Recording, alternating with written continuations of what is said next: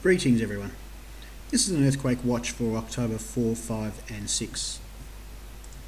Just a recap on the last few days, we have seen some significant events around about the 35 to 37 degree region, and although they're not huge, they are a clustering of smaller events, so that tells us that perhaps the likely larger event had been dissipated by some solar activities, perhaps CMEs, etc. And I'm expecting that we're going to get a ramping up in earthquake activity, mainly due to the low X-rays and solar winds. The X-ray flux data is showing us that there's a significant lowering of activity, and that gives us an indication that perhaps a large event is coming. And the solar winds have pretty much gone to the lowest levels they've been for quite some time. It's almost 3 weeks, and that's an indication of significant activity. And the SEM proton data is probably the icing on the cake, which gives us an indication that we're just about to see a significant spike, and that would indicate seismic event. We'll just have a quick look at the Space Weather Prediction Centre, and they're advising us that things are going to be fairly quiet with a slight increase towards the end of the watch period, which will be 5th and the 6th. I'm thinking that we're going to be getting some events right through, and I'll get the images out now. Okay, I'm going to flick through some stills, and I'm going to be looking at all three angstroms here, the 211, 171 and 193, and the area we're focusing on is the very, very high reaches up towards the Alaskan, Kodak Island, Aleutian Island region in Canada. And we can have a quick look between all these angstroms that there is a significant coronal hole feature that sits above, and that's more than likely going to be the October 5 and October 6 event, with some precursor events which should be coming up today, October 4. Now we can see that there's probably going to be October 6, the major event.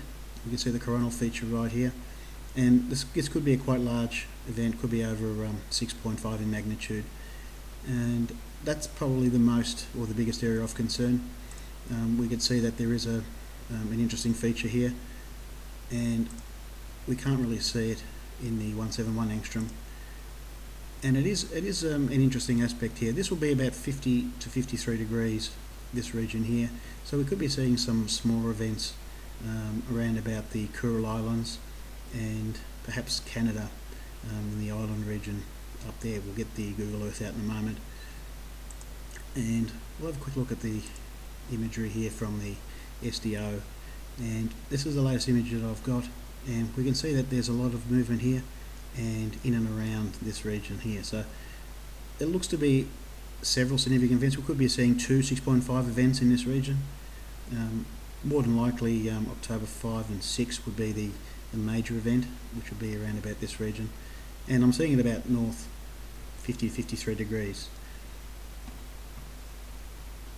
Alright, we'll just have a quick look at the events that's coming, or that I perceive could be coming for October 4, and we are seeing some interesting features around the equator region and above, and a few coronal holes that are opening and closing here, and that gives me an indication that we could be seeing an event about 20 degrees north, and I'm seeing that, I will get Google Earth out in a moment here, but it's 20 degrees north would be in line with this active region, and I'm thinking that we could be getting an event and a larger event probably in a few days time. So perhaps a 6 in this region, and maybe in a day's time we may see a slightly larger one in the same region. So I'll get Google Earth out now.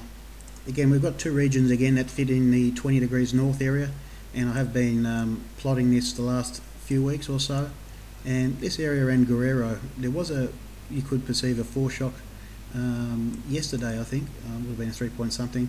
I'm thinking that it could be a 6, and it's either Guerrero region or this fault line, or on the opposite side, and the opposite side would be around the Philippine plate line.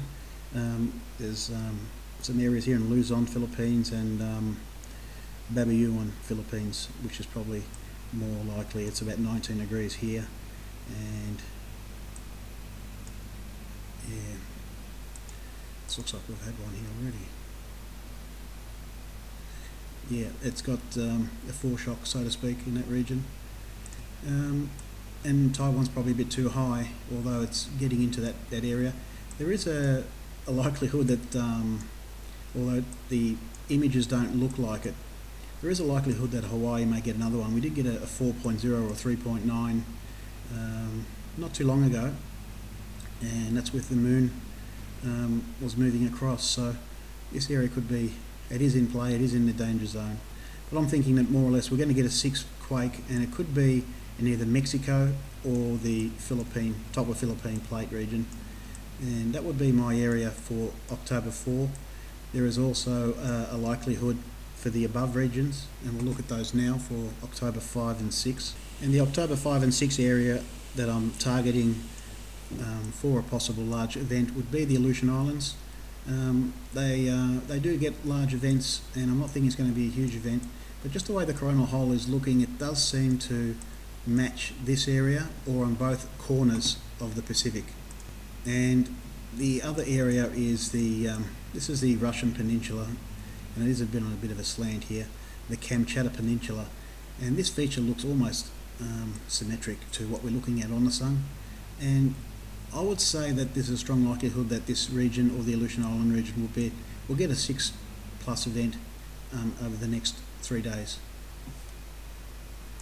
Okay, we'll have a quick look at the southern hemisphere while I have the SDO data available, and we are seeing just a slight, a few little smaller events up around the usual areas, Vanuatu, Fiji, in those regions. And then we'll just have a quick look at the stills now. And we're not seeing anything on the 211 angstrom, but we are seeing something on the 171 angstrom, and this still looks to me like it could be around about 25 degrees. So we could be getting some more smaller events, probably 5-ish, 5.5s around the same areas, and this will probably be in play just for a day. And again, it's fairly clear the southern hemisphere, although we do see some sporadic little holes. The predominant activity seems to be up in the northern hemisphere and around the equator. Okay, that's my earthquake watch for October 4, 5 and 6. Thanks for watching.